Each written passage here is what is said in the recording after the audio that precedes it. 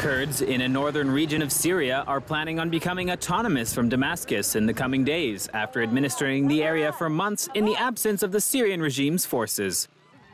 According to reports in the Turkish media, the Kurdish Democratic Union Party, or PYD, a Syrian affiliate of the Kurdistan's Worker Party, or PKK, consulted with other Kurdish organizations in the region before making the announcement. The PYD apparently has popular but not unanimous support for the move to autonomy.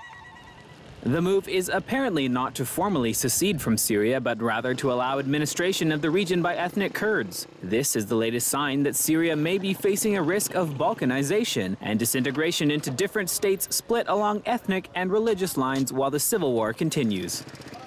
The Kurds are a distinct people group from the Arabs who make up 90% of the Syrian population. They are spread throughout eastern Turkey, northeastern Syria, northern Iraq, and western Iran.